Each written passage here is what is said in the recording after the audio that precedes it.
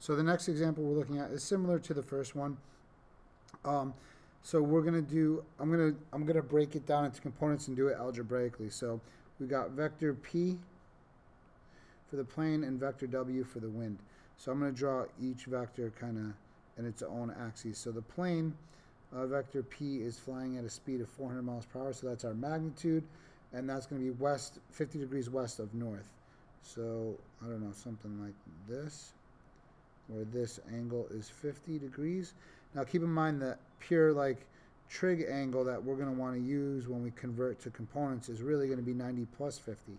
So we're going to want to use the 140 as our theta in our conversion equations. And the magnitude is 400 miles per hour. So we're going to try to find, I like the white for this, we're going to find those components of that vector. All right, so the x is going to be equal to our magnitude times cosine of 140, and the y is going to be equal to our magnitude times the sine of 140. All right, so you should pause the video and calculate. Okay, so I got negative 306.42, and the y was 257.12. So our vector for our plane is negative 306.42 and 257.12. Now we're going to do our vector for the wind.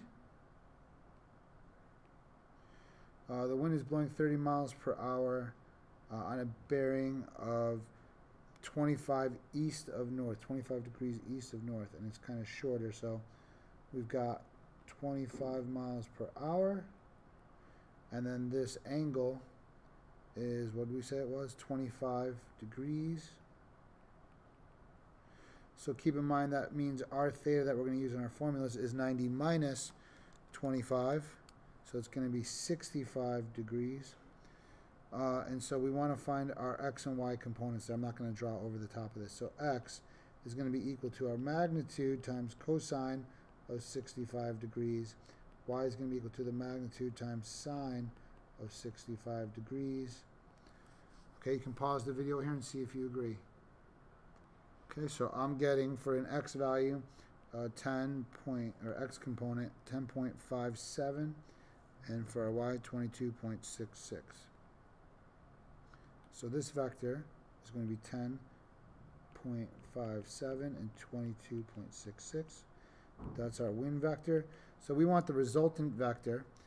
So that's going to be just adding, find the resultant vector, yeah. So we're going to add those two together. So we're going to do P plus W, so the result will be add our x components, add our y components. That's a different color. So 10.57 plus negative 306.42. We got negative 295.85. And then the y's are going to be 257.12 plus 22.66, 279.78. That's our resultant vector. Find the magnitude of the resultant vector. That's also going to be the ground speed of the plane. So again, that's that shadow moving on the ground of the plane. How fast is the plane actually moving relative to the ground? So our magnitude of this thing is going to be the square root of negative 295.85 squared plus 279.78 squared. So you can pause the video here, calculate that, and we'll see if we agree. So I'm getting about 407.19 miles per hour, pH. All right, find the bearing the plane is traveling as a result of the effect on wind. So that's going to be the inverse tangent of the y over the x. So 279.78 over negative 295.85. And remember, that's going to give me an answer in quadrant 4. And we know that it should not be in quadrant 4. It should be in quadrant 1. maybe 2. We'll see. We'll look at it when we're done here. So let's inverse tangent that. You can pause the video and see if you agree. So I got a negative 43.4 degrees, and that's in quadrant 4, but we know that we're supposed to be in quadrant 2 because this is a massive magnitude 400 compared to this magnitude of 25. So 400 versus 25, yeah, it blows us back a little bit this way, but not much. So our resultant vector would kind of end up here in quadrant 2, and so we have to just add 180 degrees onto that. That's our little trick with inverse tangent. So plus 180 equals 136.6 degrees would be our direction angle. If you wanted to do the whole like west of north, so here's our north, 136, you know, is like somewhere up here. So then it would be, we would have to figure out how many degrees of north that is. So I can go 136 minus the 90. So I can call it 46. That would be 46.6 degrees west of north if you want, but I'm okay with just the direction angle in pure mathematics form. All right, let's look at our last example. This is about forces with inclined planes. So there's a skier being pulled up a slope.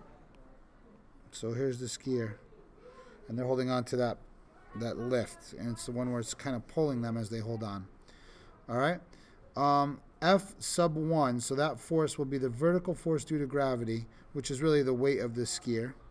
So we'll draw that down this way. That's F sub 1. All right, that's F sub 1. And then F sub 2 represents the force of the skier pushing against the side of the mountain at an angle of 32. I'm going to draw this over here. F sub 1. Oh, that's a different color. So that force 2 is going to be always drawn. It's like the normal. It's called normal force. It's perpendicular. Perpendicular to the slope, okay? So that's our force 2. That's kind of the skier pushing off the hill, and the hill or the slope pushing back.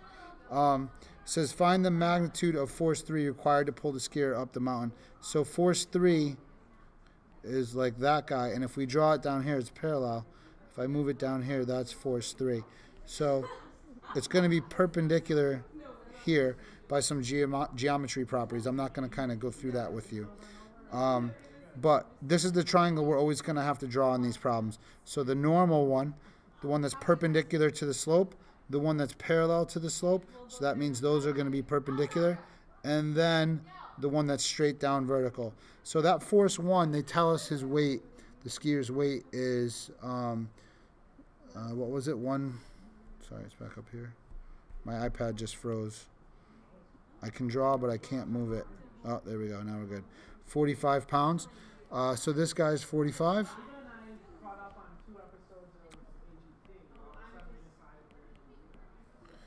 That is crazy. Is he weighing 45 pounds? Did I miss? Oh, it's 145. Okay, 145 pounds. We're looking for this missing. That would be the magnitude of the force that's going parallel with the slope. That would be what's needed to pull him up the hill. So we can do this with trigonometry, but we need one of these angles. So if I come back to this picture, it says that the incline is 35 degrees. Yeah. All right, so if this is 35 degrees, these are similar triangles. So what happens is I know that this part here is 90, and if I continue this triangle down, I know that 90 minus 35, the complement of 35, is this angle in here, 55 degrees. And then I know that's complementary again with this angle, so we're back to 35 degrees. So I know that this angle right here is 35 degrees. So now I do some trigonometry. I have opposite and hypotenuse. So I say sine of 35 degrees is equal to the opposite, the unknown, so I'll just call that x, over 145. So solving for x, I get 145 times sine of 35 degrees. And this would be the force required to pull the skier up the hill. 145 times sine of 35, I get 83.17 pounds of force.